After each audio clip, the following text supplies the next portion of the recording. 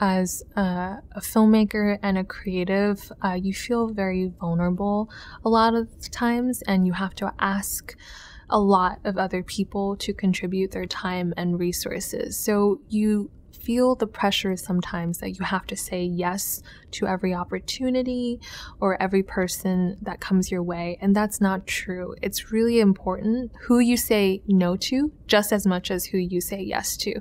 So don't be afraid to turn down projects that are not a right fit for you. Don't be afraid to say no when you don't want to do something. You do not have to do everything that is asked of you. Just make sure that you are careful about what you put your own energy towards and curate your time so that it is supporting you and your career and your vision.